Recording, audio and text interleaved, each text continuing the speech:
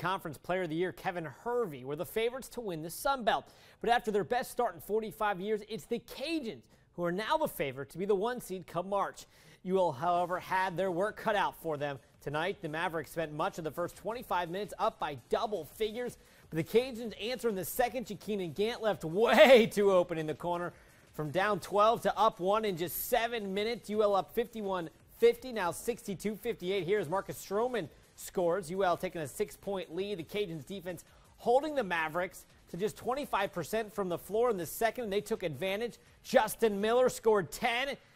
UL extending its lead. Frank Bartley scored 26. I should also mention UL storms back in the second half to win tonight, 77-65.